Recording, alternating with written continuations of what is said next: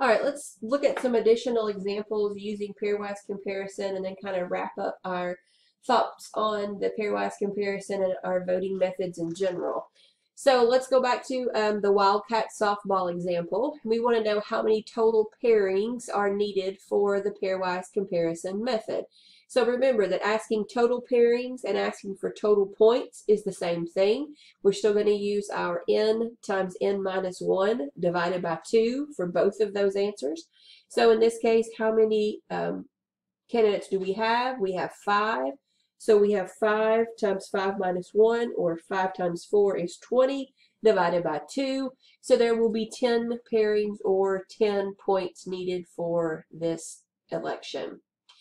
How many total points will be distributed? And what is the maximum number of points any one candidate could win using the pairwise comparison? Well, remember the total points is the same as the total pairings. So since there are 10 pairings, there will be 10 total points.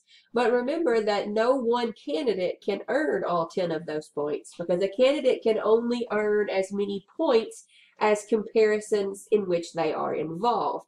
So if there are 5 candidates, all candidates will be compared with each other candidate, but not themselves. So 5 minus 1, or 4 comparisons, is the maximum number for each candidate, and therefore 4 points is the maximum number of points for a single candidate.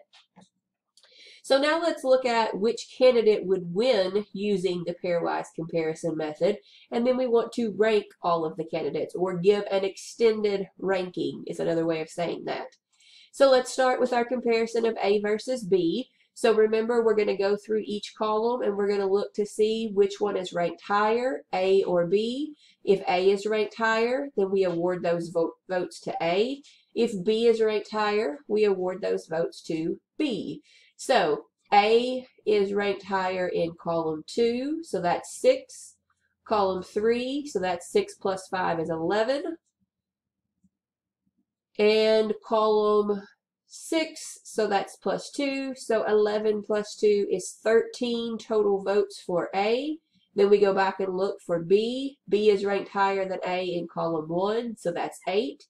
And B is ranked higher than A in column 4, so that's 8 plus 4 is 12. B is ranked higher in column 5, so 12 plus 3 is 15. So B gets a total of 15 votes. So B is the winner of this comparison. And we can repeat this process for each of our candidates. So we're going to go back and we're going to compare A and C. So C is ranked higher in column 1, so C gets 8. A is ranked higher in column 2, so A gets 6. A is ranked higher than C in column 3, so A gets an additional 5. C is ranked higher in column 4, so C gets an additional 4.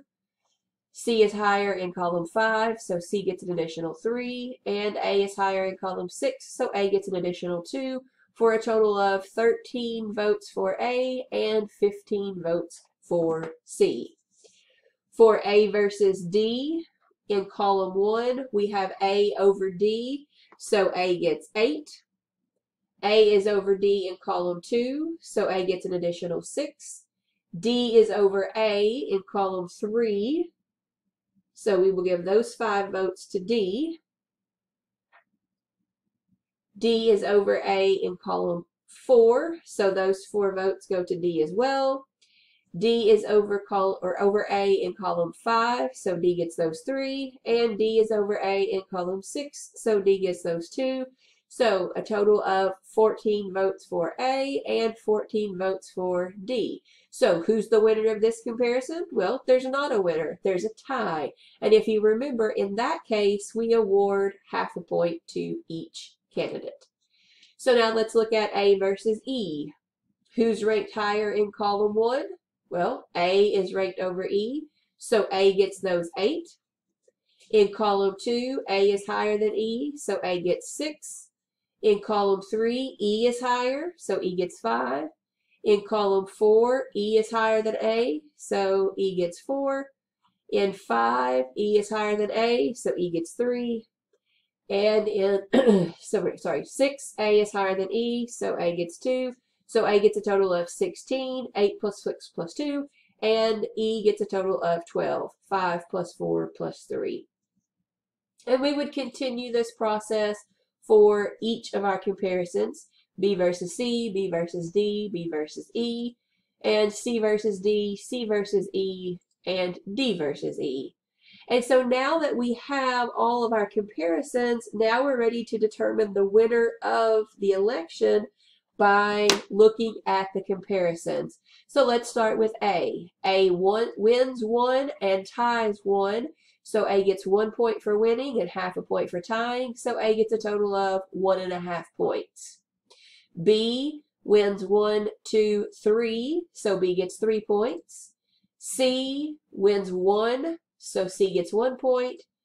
D wins 2 and ties 1. So D gets 2.5. And E wins 2 or gets 2 points. So now we can use these point values to determine the ranking of the candidates. First place goes to Beth with 3 points, second to Dawn with 2.5 points, third place to Eileen with 2 points, fourth place to Alice with 1.5, and fifth place to Kara with 1 point. And note that Beth is not a Condorcet candidate in this case because she has more points than anybody else, but she did lose to candidate D, so she didn't beat everybody, and therefore she's not a Condorcet candidate. So now let's say that before the election actually happened, Eileen was found to be ineligible and was dropped from the election. What does the new preference schedule look like? Well, this is kind of the same concept as when we're doing the plurality with elimination, and we simply eliminate one of the candidates and then combine any of the columns that are now ranked the same.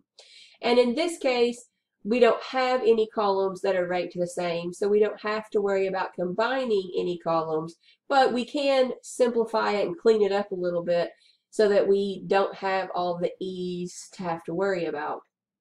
And so now let's find the new winner using the pairwise comparison method and then compare our results to the original winner. So go ahead, pause the video right here. Take a few minutes to create all of your comparisons and then to determine who wins each comparison. And then once you have your answer, come back to the video and let's talk about the comparison or comparing the results between this new election and the original winner. All right, so now hopefully you've taken a few minutes, you've created or you've calculated the winner yourself, and you have found that since Eileen was dropped, Dawn became the winner of the pairwise comparison. But if you remember, who won originally? Well, originally, Beth was the winner because Beth won 3 comparisons. So this brings up this concept of, is it fair that a non-winning candidate, Eileen in this case, dropped out, yet that caused the original winner, Beth, to no longer win the election? And most people would say probably no, that's not something that is considered fair. So the last section of this unit is actually going to be looking at this concept of fairness criteria and the concept that all of our voting methods do violate at least some of our fairness criteria. So just kind of a review on Copeland's pairwise comparison. A majority candidate will always be the pairwise comparison candidate because remember, a majority candidate will always beat everybody else head to head, and if they beat everybody else head to head, that makes them a Condorcet candidate, and a Condorcet candidate will always be the pairwise comparison candidate because they will have more points than anybody else. And so that's kind of our second point here, is that a Condorcet candidate will always be a pairwise comparison candidate because they will win every comparison and therefore have more points than anybody else. Now, just like with all of our methods, there are some flaws with the pairwise comparison. One is that it is time consuming if you have a large number of candidates. 2 is that if a non-winning candidate drops out of the election, that it may change the winner of the election, which we saw with Beth and Eileen dropping out and making Dawn the winner. And also, the pairwise comparison winner may not be a majority candidate, a plurality candidate, nor a Condorcet candidate. In fact, they don't even have to have any first place votes at all, and it's still possible for them to end up winning more comparisons than anybody else. So let's look at a summary example that's kind of bringing together everything that we've talked about in Unit 1. At least up to this point with the voting methods. So we have, first let's state the majority candidate. Well, remember a majority requires more than half, and in this case there are 18 total votes. Half would be 9, so more than half would be 10. So is there a majority candidate? No, because nobody has more than 10 or more votes. What about the plurality candidate? Well, remember that the plurality candidate is simply the candidate with the most first place votes. So in this case, C has 7, that's more than anybody else. So C is the plurality candidate. But is that a strong condition in this election? Well, C has 7, but how many does B have? 6, right? And A has how many? 5. So C just barely has more than anybody else. So no, I would say that the plurality is not a strong condition in this particular election. Now, if C had like 12 and the others were only splitting the remaining, 6, then yes, it might be a strong condition. What about the Condorcet candidate? Is there a Condorcet candidate here? Well, in order to determine that, we would have to compare each of our candidates. And if you want to take the time, you can pause and spend a little time comparing those. And it turns out that in this case, we do have a Condorcet candidate, and that is candidate D. And knowing that we have a Condorcet candidate, we can easily identify the winner of the pairwise comparison. And we know that because a Condorcet candidate will always win the pairwise comparison method. So the pairwise comparison candidate in this case would be D, because D is a Condorcet candidate. And are they strong conditions? And the answer is yes. If you have a Condorcet candidate, that means they beat everybody else in the pairwise comparisons, and therefore that would be a strong condition. So kind of following along on our summary, let's fill in the blanks with always implies or may not imply. So does a majority candidate always imply a plurality candidate? And yes, it does, because remember, majority is more than half, plurality simply more than anybody else. Well, if you have more than half, you will always have more than anybody else. Majority candidate, because they have over half, always implies a Condorcet candidate, because if they have over half the votes, they will be guaranteed to beat everybody else head to head. The majority candidate always implies a plurality with elimination winner, because remember that if you have a majority candidate, your plurality with elimination is over after round 1. So that would always imply the winner there. Majority candidate does not have to be the board account winner. In fact, we will see some examples where that's not the case. The Condorcet candidate, what about them and pairwise comparison? Well, if they are a Condorcet candidate, that means that they have beaten everyone else in a head-to-head comparison, so they will always be the pairwise winner. The Condorcet candidate does not have to be a plurality candidate. The Condorcet candidate does not have to be the board account winner. And the Condorcet candidate does not have to be the plurality with elimination winner.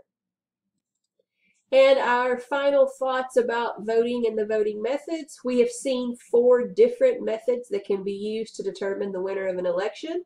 There are many others, but these are the 4 main methods. And we have also seen that a different method will often produce a different winner. So the next part of this topic and the final part of the Unit 1 material will be discussing the strengths and weaknesses of each method. And in particular, we'll be discussing the ideas of fairness and relating those ideas to each method. So Tom Stoppard said it best, it's not the voting that's democracy, it's the counting.